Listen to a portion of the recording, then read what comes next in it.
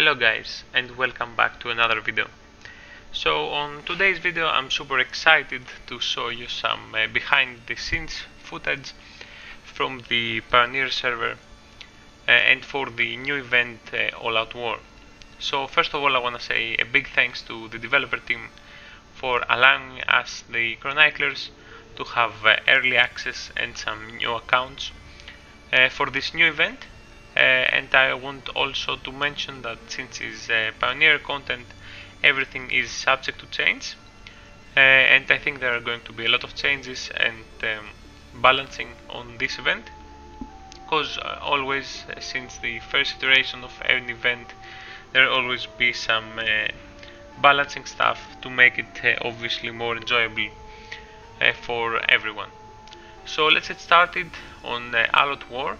It's going to be a mix between the Siege of Winterfell event and the Glorious Battle. We're going to have the RTS style of battle from Siege of Winterfell, which is really familiar for us. I think it's the 10th season that we had this time.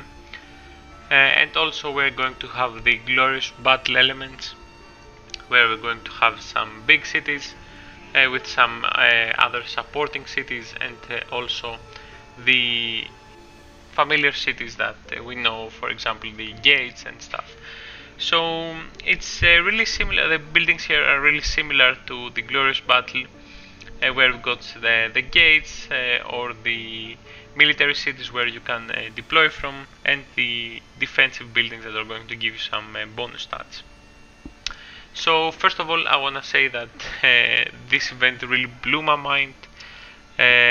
I legit say that it could actually be a standalone game, since the map is so huge and there are many opportunities for players to have fun. So on this event, since there is a huge map, there is always something to do.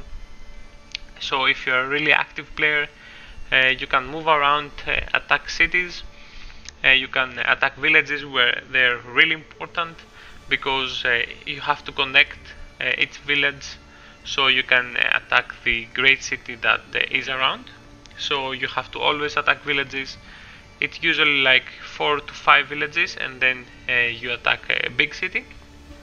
But you can also gather resources that are really vital for your team, because you are going to be able to upgrade some buildings to use them on the battlefield, and also on the support role, where you can actually get some wagons, where you can call them as medic wagons, where you can move them around the battlefield and heal your troops and your allied troops as well. And here actually All Out War is going to really reward supportive players, because as it seems right now, or at least on the Pioneer server, the rewards for the support role are actually going to be much better than if you are the guy that goes out and attack everything. So since it's a 24/7 event, or it seems like it's going to be like that, there's going to be free roam for every player around the map to set up some defenses, maybe for the next day, on some villages that they could actually be plundered from other teams. But they can also, you know, stay some back line of your team and get some resources and start helping upgrading the buildings or building the wagons necessary for the stuff that I said before. I'm really afraid how everyone is going to coordinate for this event, because in my opinion it seems like there's going to be a huge coordination in order to be successful on this event, because I think if there is like 16 alliances on a single faction, we're already talking about 1,500 players with 3 marches. That it's going to be up to 4,000 marches at any time. So it's not going to be easy, but honestly I think that is going to be very fun.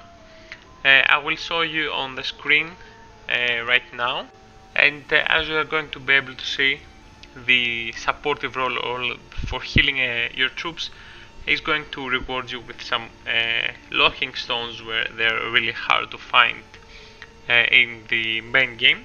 So as it seems, the rewards are going to be really good, and for people that are going to be more active, there's going to be also a small shop where you can actually I think the big reward for this event is going to be the Carvas weapon or crown on this case, where it's going to increase his 4-star ability for the auto attack formations.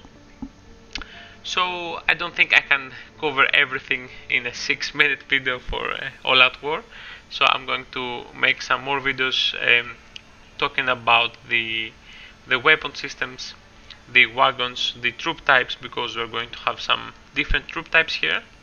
Every troop type can be upgraded, the bows can shoot further, the infantry can tank more, and so on.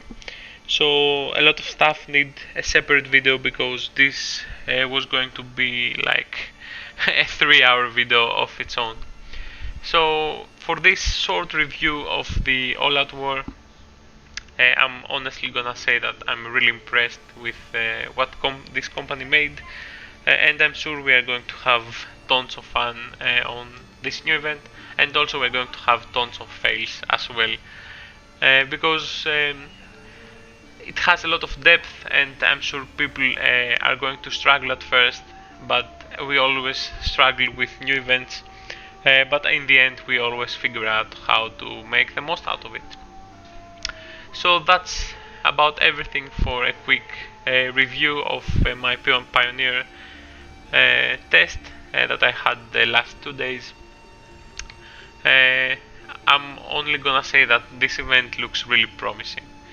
So thanks for watching, guys. I hope I didn't bore you enough in this video, and I see you on the next one. And always hesitating, kryptonite desires set my heart afire.